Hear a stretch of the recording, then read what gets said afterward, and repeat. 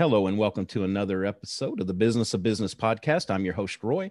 Of course, we do bring you a wide variety of guests and talk about a lot of diverse topics. And today's no different. I'm very excited to have Gordon Glenister with us. We're going to have a very robust conversation, I know, going forward. I've been looking forward to this for the last couple of weeks. He is an influencer marketing strategist. He's the global head of influencer marketing at Branded Content Marketing Association. The CEO of Membership World. Gordon was formerly the Director General of the British Promotional Merchandise Association for 11 years, then launched his own membership consultancy in September 2018. Gordon is also the co-founder of the Top 100 Most Influential People Index, which is a product promoting eminent people in specific industries. He is also a well-known speaker on membership and influencer marketing. He is a keen traveler. He's a badminton player and looking forward to resuming both post-pandemic. Gordon, thanks so much for taking time out of your day to be with us. Oh, it's a pleasure, Roy. Lovely to see you. Yeah. Now, this is such an exciting topic because it's, with the advent of social media, I think it's blown up and we think of it, I think of it in a little different terms, but I'm going to let you explain. First off, just tell us, what is influencer marketing, kind of why it's important, how we can use it. And then also it's not necessarily new. And I'll let you tie that up for us. Well, thanks, Roy. And thanks for the introduction.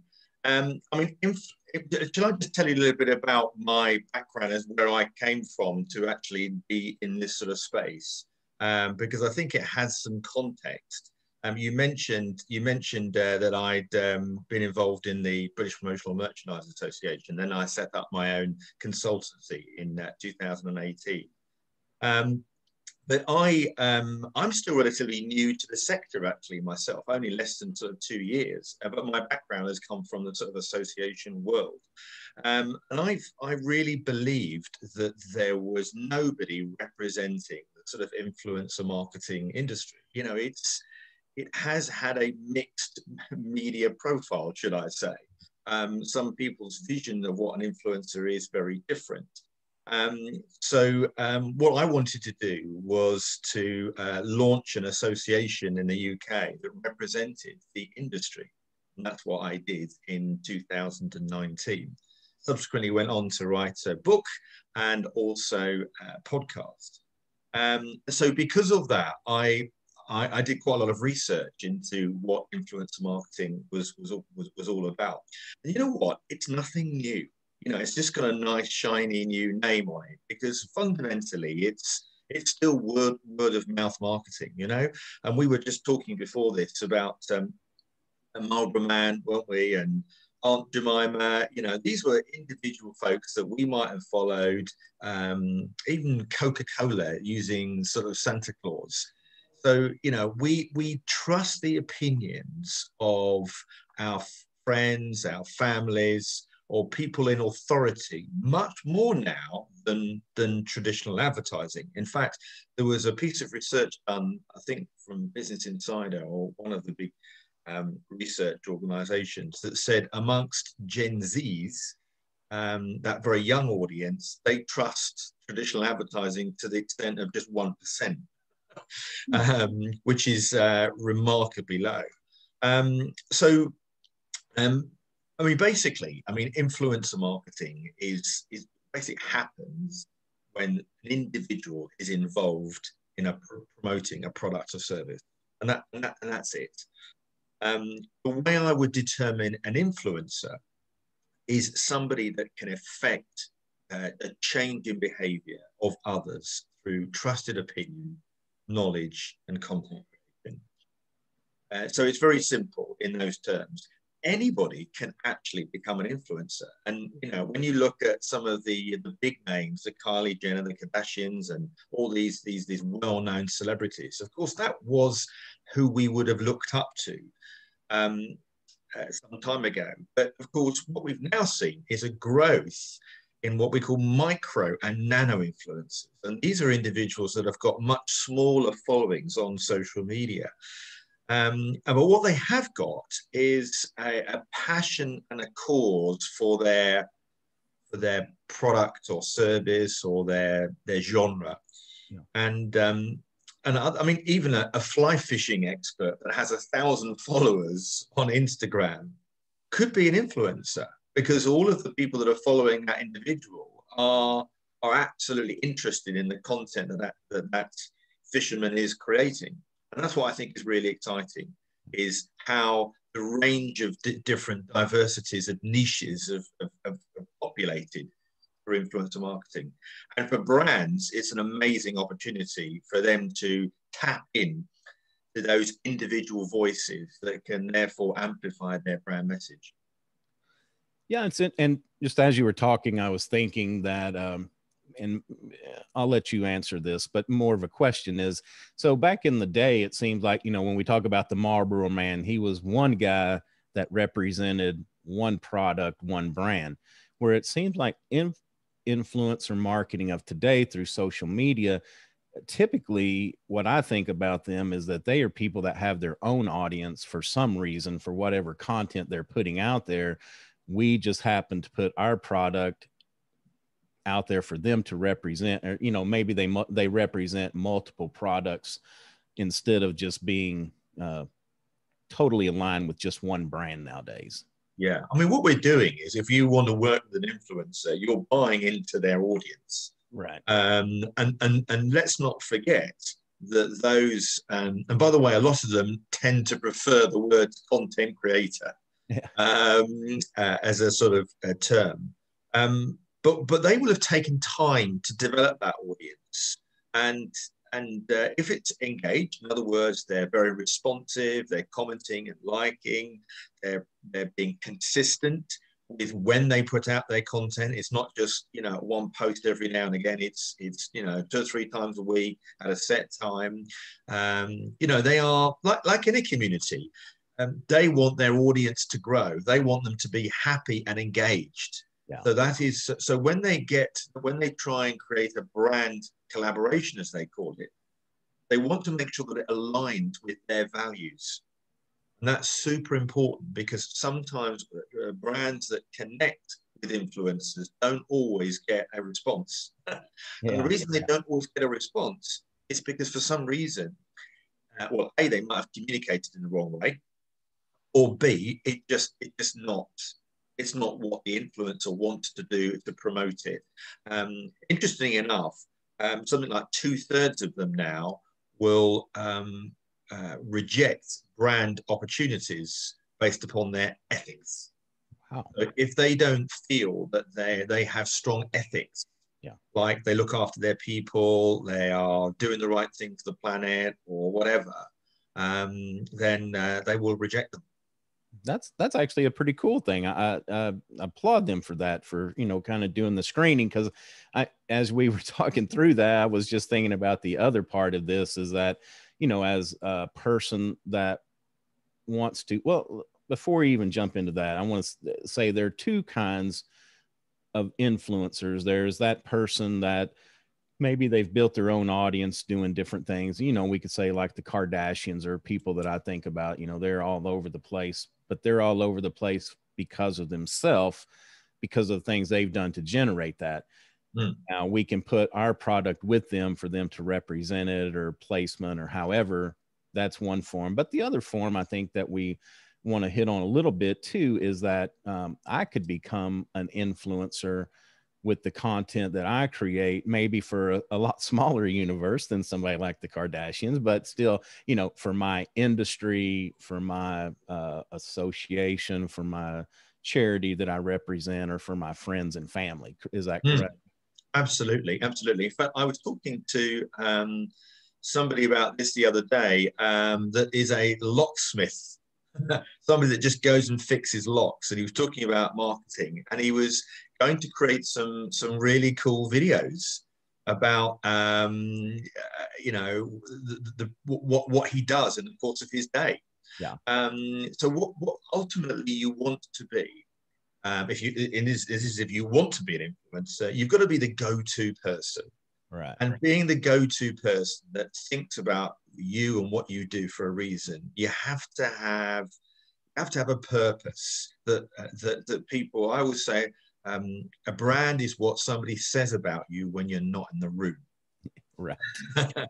and it's very, very true. And when you do, we were talking earlier when we were about TikTok, and TikTok is largely a younger platform up to the age of 30 or 40 per se. So us older guys maybe not on there, but you know what? I've seen one or two lawyers on there that have really tried to create a different story that is non-stuffy, that is fun and quirky, but super engaging. And they've got great audiences, because what they're doing, they're breaking down the stereotypes, and they're educating a younger audience around the law, but doing it in a fun and engaging way. Yeah, for full disclosure, before I brought Gordon on, I made him sign a release that he was not going to make me create a TikTok video on me up here dancing. So the audience will be safe from that. So let's talk about that. You know, so the influencers screening products and brands that they're taking on, which I think that is so awesome. I really can't. I mean, I'm glad to hear that they're being particular about how they treat employees and their business processes. That's awesome. But let's talk about the other side of that coin. As a professional services, I need to be very careful who I select to represent me in that space as well. And then the other thing about everything is always great today, but let's just say they have a come apart or something goes bad for this influencer, you know, 3-6 months from now. How does that wash back on me as somebody that's put my brand with them? Yeah, well, that's an issue, of course, that exists in any shape when you're using, because you're not dealing with a product, you're dealing with a human being, aren't they? And they are prone to, I mean, look at Tiger Woods, for example. Yeah. Tiger Woods, a phenomenally successful individual, but he went through a really bad patch, didn't he? And of course, lots of brands had to pull away from what was going on. I mean, all I would say, though, is you must do your due diligence before you work with an influencer. You need to make sure that their follower base is authentic. There are lots of tools out there, by the way, now that you can, influencer platforms, that you can determine whether or not they bought any followers, because the last thing you want is you don't want an inauthentic audience. Right. And also, if let's just say your audience is very much Texas or American based, you know, and you thought, oh, this is a great guy I want to work with. But actually, little do you know that 80% of his follower base is based in the UK. Yeah. And if you particularly wanted to work with men more than you would women, then you need to make sure that the individual you're working with, his follower base is equally so, because that's what you're effectively buying into. Yeah. Is that audience. And that could be part of the conversation that you have with them at the early stage. Just want to have an understanding as to, I mean, sometimes they would share their insights with you, which you can, of course, see on Instagram or whatever, any other platform. But also, there's lots of social media metrics platforms that will allow you to do this. The other thing you need to make sure, though, Roy, is that somebody, they haven't worked for a competitor. Okay. Because what you want them to do is, it's like, for example, it would seem somewhat inauthentic for somebody 1 minute to be promoting Coke and then Pepsi, you know, a little later down the line. Right. You know, it would mean that they're, you know, the ideal scenario is for you to find an influencer where you can create a strong relationship that isn't just necessarily one-off campaigns. But ideally, you can look for, you know, like a long-term, almost like ambassador program. You know, that's the growth at the moment. Lots of organizations are now looking to recruit influencers initially for campaigns, but then some of the best ones that really do resonate and deliver amazing results to recruit them for longer term ambassadors. And that's also good for the audience, by the way, because if they see a brand being promoted by their favorite influencer once, yes, they're going to, they're going to react to it, but they're going to react to it a lot more if they see that post and video content consistently. Yeah. So, for example, brands like Boohoo, which is a big clothing brand, they will have Boohoo ambassadors, Pretty Little Thing ambassadors. Lots of big clothing companies and fashion brands now use this process. Yeah. So, yeah, and I just want to make a note about the followers. And I will say that this is something I very luckily learned years ago, is that, I had a guy told me he could help me generate some, some traffic on some social media. And I said, great. And then all of a sudden, he was correct. He generated a ton of social media traffic. It just happened to be from a different continent on where I live. And then, it's like I told him, okay, these people are not my clients. They're never going to be my clients. So it's like, it was totally a vanity metric at that point. And anyway, it's a good lesson to learn. But going back to what you said is, if we do want to hire somebody else to do this, you need to check them out any way you possibly can to make sure that, because, I could have had 1 million of these followers, but they would not have been anybody that was going to buy a product based here out of the US. So very important. It's better that you have a smaller audience that's relevant, yes, and authentic, because so it's not, and that's why a lot of the big organizations now will hire influencers based on their engagement level, not necessarily. I mean, it's not that they don't disregard the follower base, but the engagement rate is where it's at. Yeah. So with social media, it's so worldwide. In this space, are there, will you find local influencers versus the big national ones? So, I mean, I'm just thinking of a strategy that, well, if I've got a local product, maybe finding that local, but then also another strategy, instead of finding that one huge influencer, maybe you find, 4 or 5 strategically placed local geographic. Is that even a thing or a possibility? Yeah, definitely. I mean, sometimes when you're running a campaign, it's worth considering a mix of influencers. Maybe a larger one with a mid-tier group, and then a number of micro and nanos. So, I mean, what's really exciting about having a range of influencers is they are, and also involving these individuals, not just in the amplification stage, but in the content creation, so that you are, what could happen. In other words, trying to create a bit of an open brief so that it's not so specific and tied down. So you are really allowing these individuals, which are very creative, by the way, to use their creativity and potentially come back to you with all sorts of exciting ways in which your brand story could be told and promoted. If you've got 10 of them, as opposed to just one, you've got 10 different. And also, I mean, I was talking to Pernod Ricard actually just last week about this, and they did some work with some of their influencers. And because of 1 or 2 of them that were outside their slight niche, they found a whole new audience of drinkers for their whiskey brands as a result of some of the work they've done with influencers. So that was really exciting. But yes, definitely using local ones. Again, another conversation I had with Oxfam, big charity Oxfam.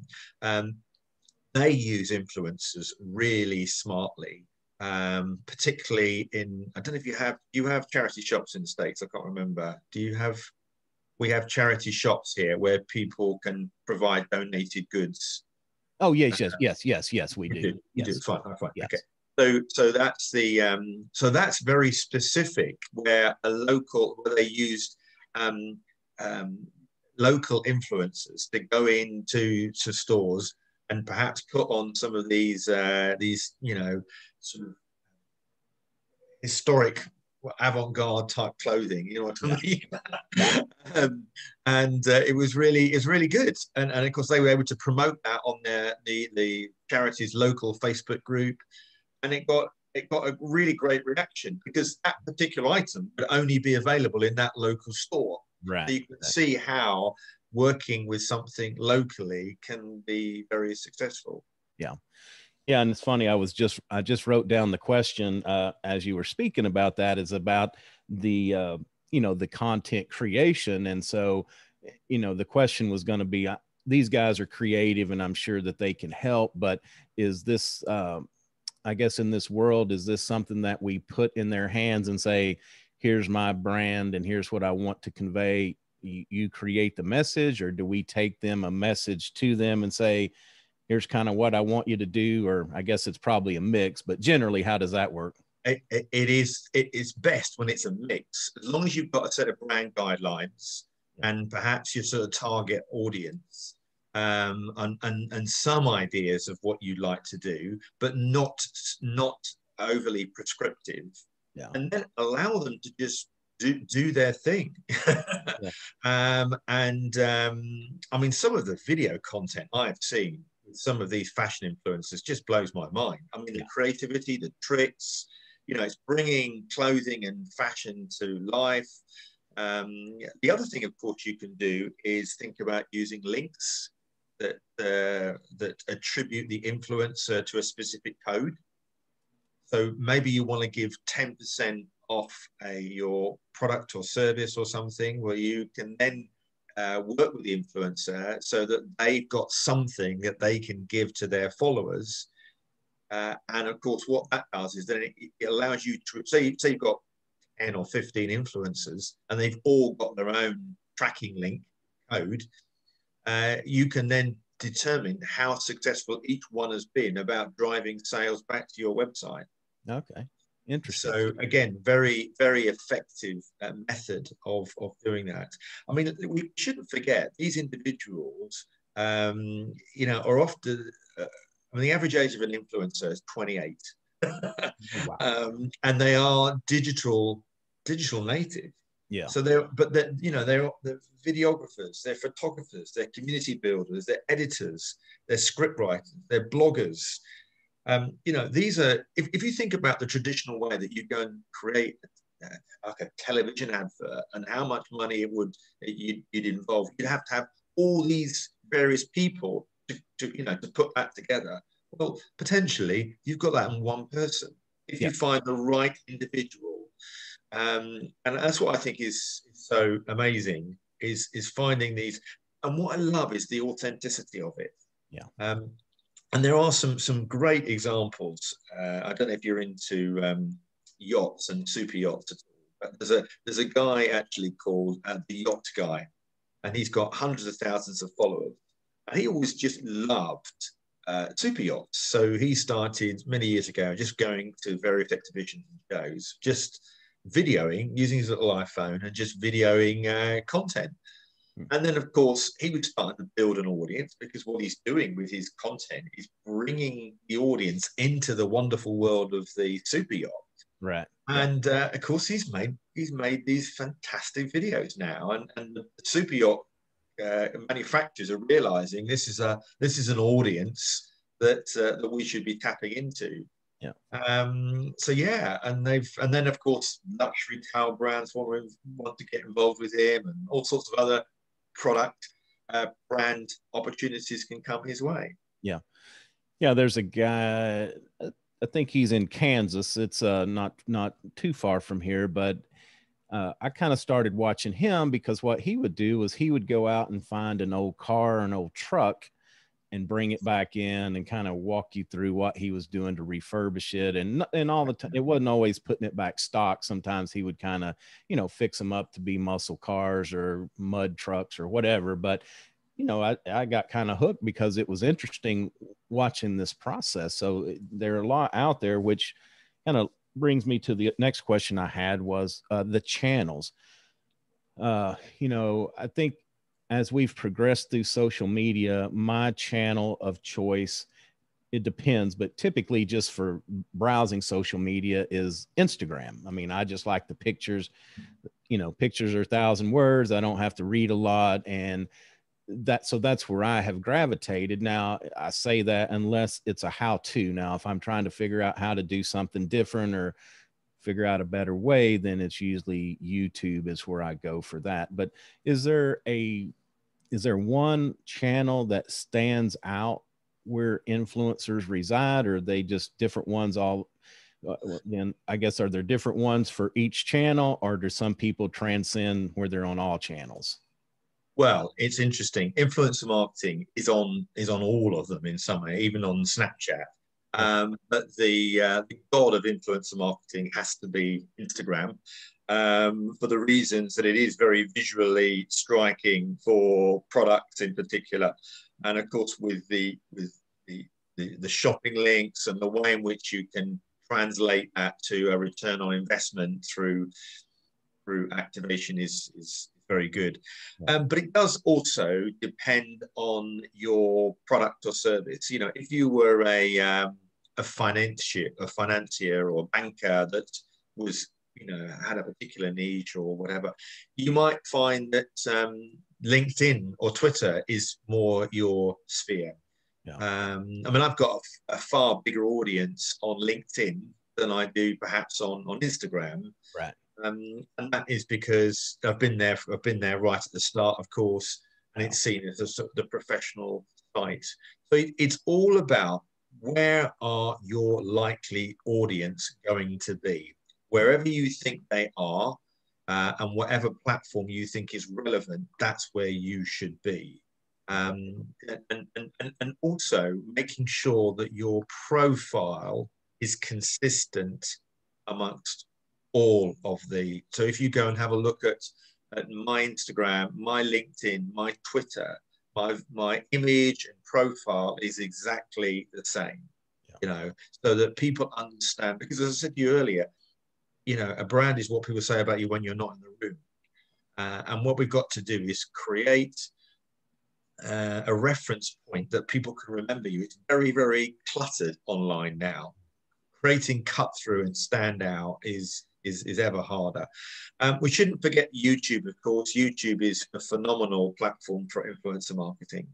I mean, do you ever remember a video? I don't know if you called Charlie Bit My Finger. Does that ring a bell for you? No, it doesn't.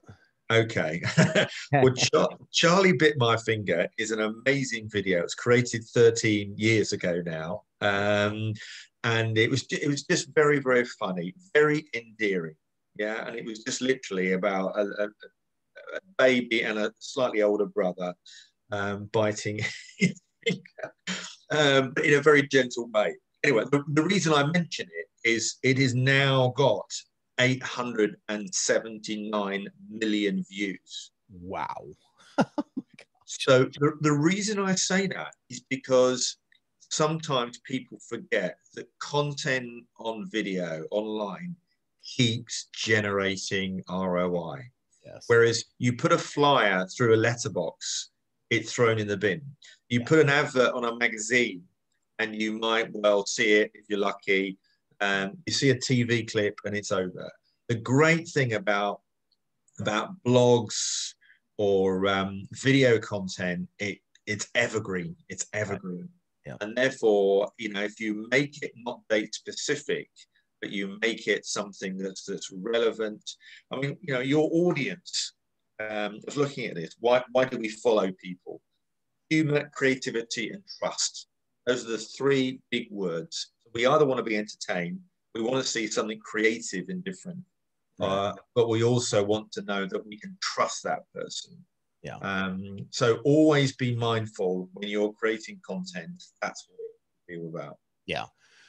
No, I think you're right. And what you will see is, maybe I'm not searching for whatever topic you have. I may not be searching for it today. And so we forget about, it's the instantaneous, instant gratification society. If I post some content today, if I don't have, 1 million hits this afternoon or tomorrow, I'm like, oh, that was a total failure. What we have to look is the longevity of that. It lives forever. And if we continue to release content out there, it's compounding effect. It just builds and builds, because what I think happens a lot of times is maybe tomorrow you're searching for something I posted 6 months ago. You read it, but then it leads you to what I just posted in the last week or two. So definitely. And that was another question I was going to have is to ask is, so tell us, why is this important to me as a businessman, small businesses?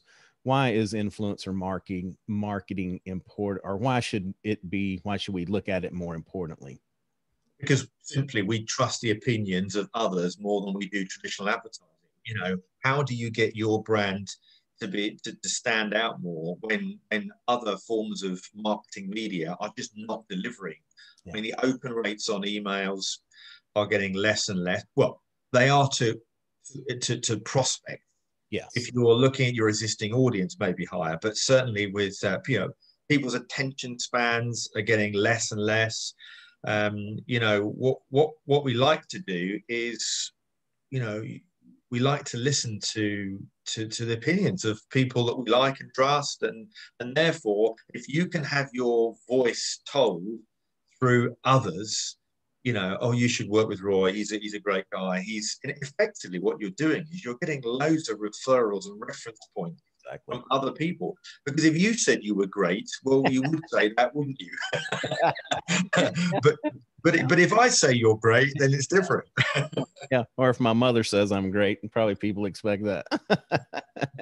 No, and I think it's good to, that is a great reason, but I think we also need to look at the cost.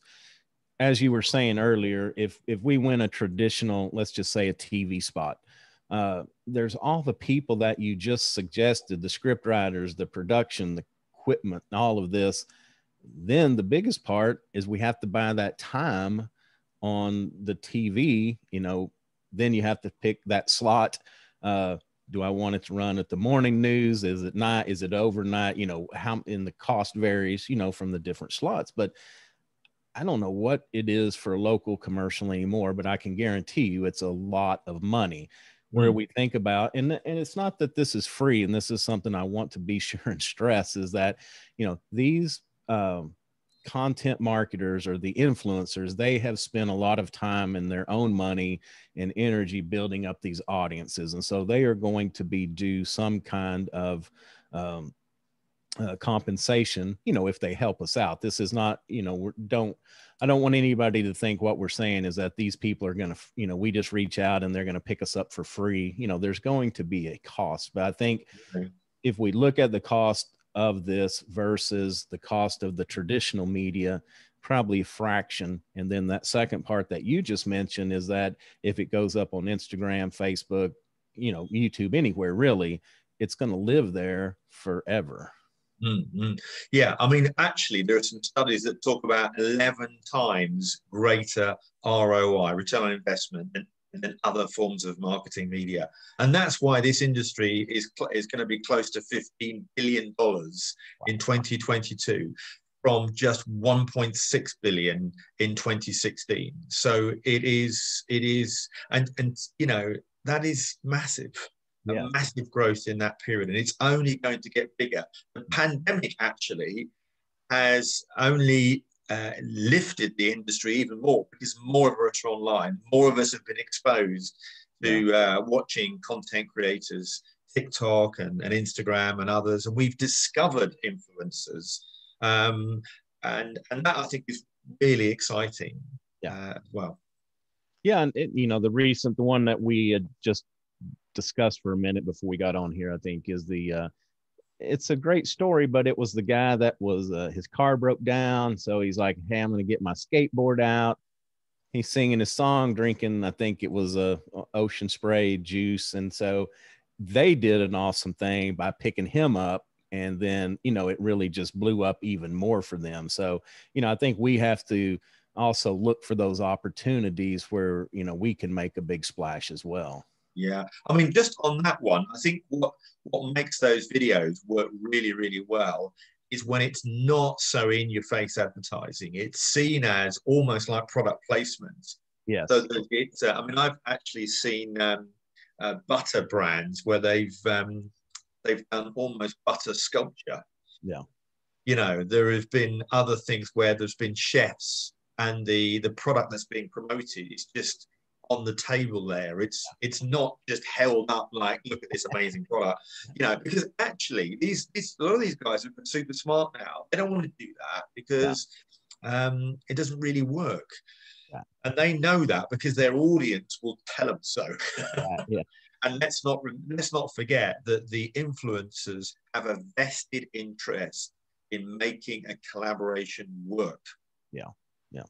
Yeah. And, product placement is it's not something that hasn't been around forever. I think about, TV programs and movies. Uh, that's something that they figured out a long time ago was instead of me coming out and telling you that, hey, I want you to drink my cola because it's the very best out there, or drink my beer. If James Bond is shown in a movie drinking my beer or my cola, people resonate like, oh my gosh, if it's good enough for James Bond to be drinking it, then definitely I'm going to go out and get some of that. So I think you're right there. It has a huge impact with more of just not being in your face and more of, hey, I use this product. If people think that I'm cool and I'm that influencer, if I'm using that product, then other people are going to probably gravitate to that as well. So, uh, so let's talk about if I wanted to start this today. I'm, going to jump out there, find me an influencer. Where would we even start? I know our message needs, we need to find the channel, I guess, but let's just go with business. Maybe I want to look through LinkedIn, find somebody on there. And then also I want to tie that into your index. I think that's awesome that you have this index that do you publish that as well ever so often? Well, what we do with the index is, the top 100, the top 50 type of index isn't new to the society. Publishers and magazine publishers have often done this. Right. I think what's particularly different about mine is I'm taking this product offering to trade associations and professional membership communities and saying, well, why don't you're in an authority position. Why don't we help create this top 100 most influential people in the food industry, in the bathroom and tap industry, whatever. Yeah. And we work at creating this product offering, and we've had some fantastic reaction to it. Okay. Because when you're involving people, they like to be recognized, and what do? They're delighted when they are, and they promote it on social media. So the person that's organizing this index sees their brand amplified hugely as a result of what's happening. Okay. Because it comes back to user generated content. Yeah. And that is one of the biggest growth areas at the moment, is when you've got when you almost the same thing as my membership space. What you want to do is create the pool, create the environment. Yeah. For people to connect with each other. Yeah. So you're not doing all of the work. You are facilitating, you're putting nuggets of content in, helping and grow it. And actually, although obviously influencer marketing is what we're talking about today, because I've got a strong background in membership, there's been a massive growth in communities, because people want to feel part of something, and when they can learn from other people that have been attributed to your community, yeah, then they will receive their value. Yeah.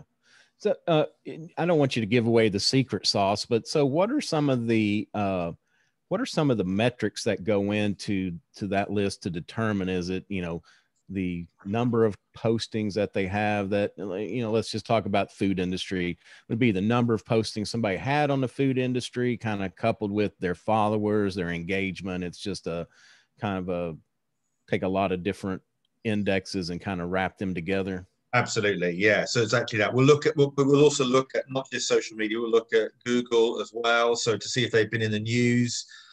What we'll also do is create a methodology. That one of the problems with some of these top 100 influencer indexes is people can be influential but not have a massive presence on social media, which is what we're trying to change, of course.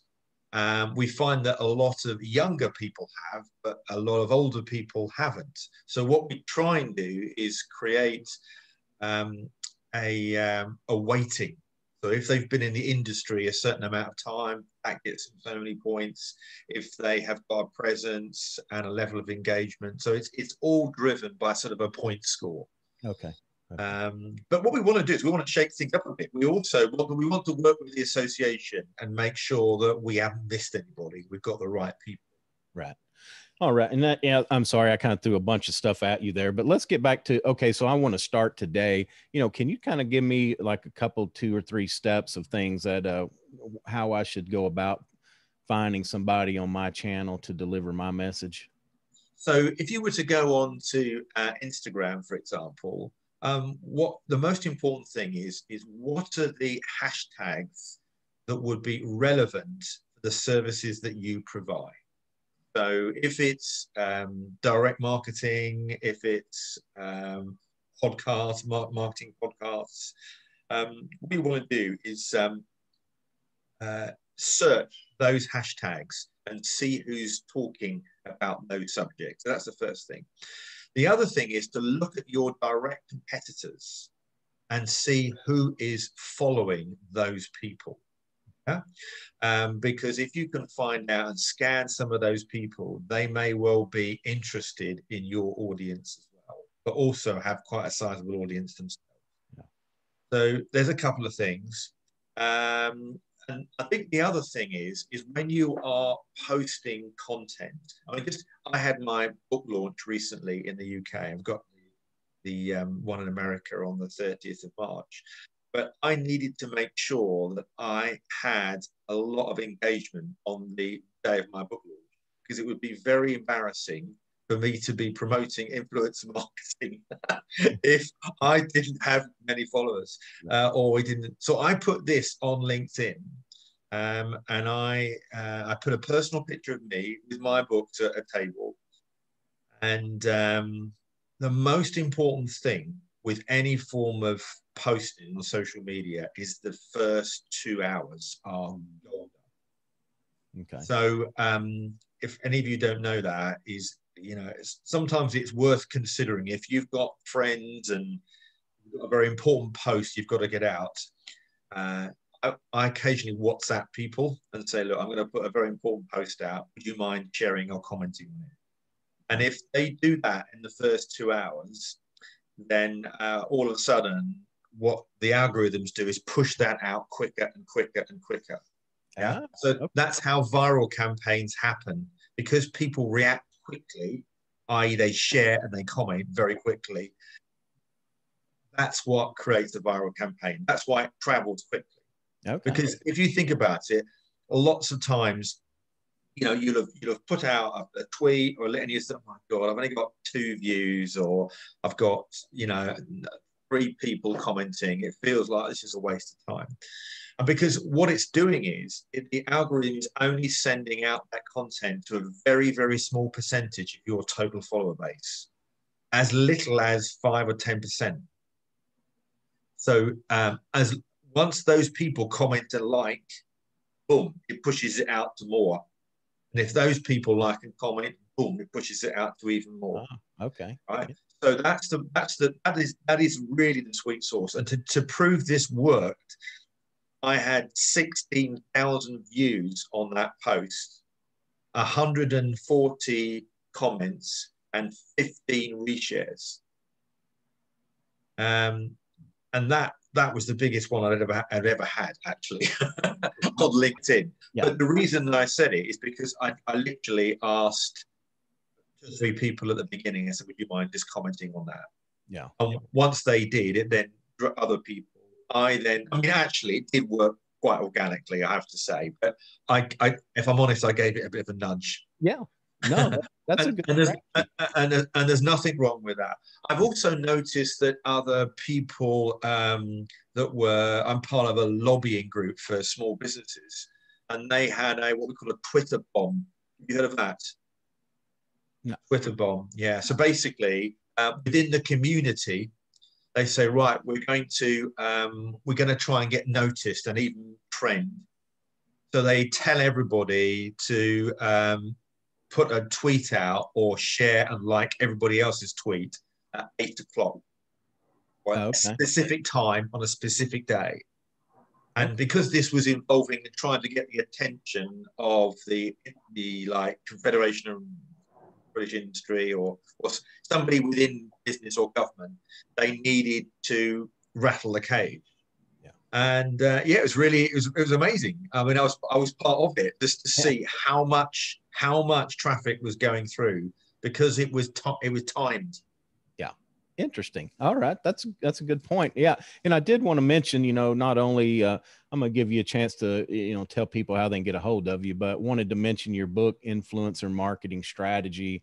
And you said it's going to be available here in the States, March 30th, a couple more days, I guess, probably like, I guess that'd be like on Tuesday. So That is on Tuesday. Yeah. And actually, I don't know if when the podcast is going to be out, but we could prove that. We could show, if anybody wants to. I am going to do a post on Tuesday. So if any of you are listening and want to go over to my LinkedIn account and want to comment on it, then we can. Hopefully, it will do the same thing again. I'll definitely. And I will comment. I will like back all of your listeners' responses. Okay. All right. Great. Well, one question we ask before we go, is there anything else that you want to put out? I've taken a lot of your time, I know that, but just want to see, is there any final words that you'd like to talk about influencer marketing? I think my final words are, give it a try, and if any of your listeners want to drop me a line through my website or on any of my social media and just want to ask me a question as to, look, I'm thinking about this, or I'm in a particular type of business, I'm not sure, ask me. I mean, I've put so much in the book. It's taken me 18 months to write. So it's not just, it's really almost like a compendium of knowledge, and lots of links to other good sites and influencer platforms and all sorts. There's a glossary of terms, lots of case studies in there. And that I think does help, is when you know that somebody else has done it and what results they've had. But all I would say, Rome wasn't built in a day. It's going to take some time. But if you do it properly and you do it through the right process, you're going to find some amazing results. Yeah. All right. Well, Gordon, thanks so much for being here. One wrap-up question that we always ask is, what is a tool that you use in your daily life, a habit, something, it could be professional, personal, something that you just feel like adds a lot of value to your day? Oh, right. What do I do? Look, I can't think of anything specific because I do loads of things, but there's is it Remove Background? There's a great little tool called Remove BG. I think it's called Remove GB. Yeah, check it out. And I'll tell you what, I've used that so many times now. So when you've got a particular product and you want to remove a certain part of it, it's great. It's an awesome tool and it's free. Okay, awesome. We'll check that out. All right, Gordon, again, thanks so much. Tell everybody, of course, where we will be able to find your book, number one, when it comes out. Number two, if they want to reach out and, just find out more information about you, what's a good place to do that as well? Thank you, Roy. So you can go over to my website, which is www.gordonglenister.com. You can find me on all of the major social channels. It's going to be in all leading bookstores in America from the 30th, Amazon for sure. I don't know all of the distributors, but it certainly will be. Also, do check out my podcast, which is all about influencer marketing, and that is called Influence, the global podcast on influencer marketing. And that, again, is on iTunes, Spotify, and all the other sort of leading platforms. But thanks again, Roy, for having me as your guest. Yeah, no, it's been awesome. And we will certainly get you back, because it's this is something that evolves. I mean, if we can figure it out today, we're already behind where we should be. So we'll definitely get you back on. It's been an interesting conversation, and I think this is definitely something that all businesses of all sizes need to look at because of the affordability and the reach and the longevity. There's just so many great things about it. So y'all reach out, pick up Gordon's book for sure, but also reach out to him, see how he can help you get your campaign started and make it a great success. So that's going to do it for another episode of the Business of Business podcast. You can find us, of course, at www.thebusinessofbusinesspodcast.com. We are on all the major social media networks as well as podcast platforms, iTunes, Stitcher, Google, Spotify. If we're not on one that you listen to, please reach out. I'd be glad to get us added to that one. So until next time, take care of yourself and take care of your business.